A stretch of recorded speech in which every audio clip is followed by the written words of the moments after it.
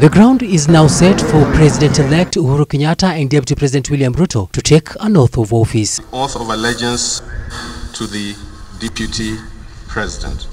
I... The duo had been forced to wait a little longer for their swearing in after the Supreme Court nullified the August 8th presidential election. Uhuru, who is the incumbent, will be taking office for the second time in a row. The Kenya Army were seen parading themselves in preparation for the big day, where several head of states and dignitaries are expected to grace the occasion. Reporting for Focus TV, my name is Tony Nyakoko.